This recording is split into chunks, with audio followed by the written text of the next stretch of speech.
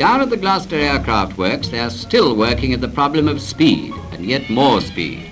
These Rolls-Royce Derwent engines give power to the turbine blades, which, revolving 250 times a second, are capable of driving a plane through the air faster than anything has ever flown before. But at these great speeds, the air piles up in solid waves in front of the plane and buffets the framework as if it were hitting it with sledgehammers.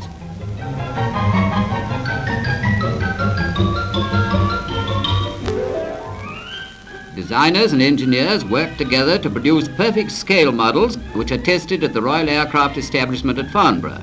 Here, fantastic air pressures are produced, duplicating the conditions of strain under which actual aircraft will have to fly.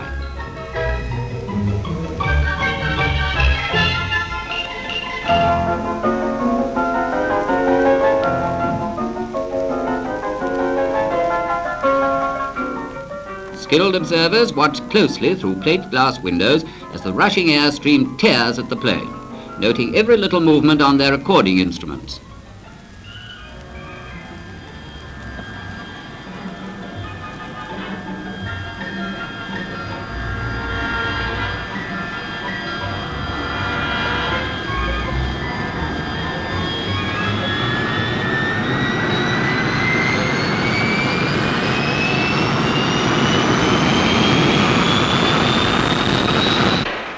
Data obtained is used in the factory in the 100 processes which make these planes the finest in the world.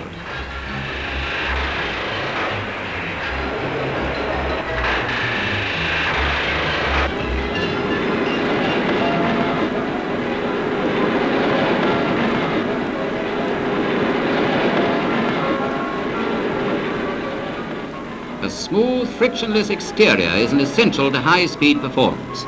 Meteor wings and fuselage receive as many as 20 operations of spraying, rubbing down, filling and stopping before they're considered perfect.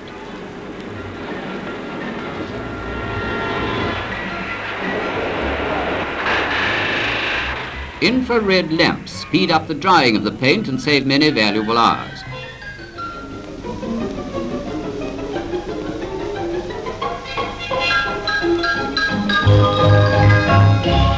Now the jet turbine plane, born in the stress of war, is in service again in the cause of world recovery.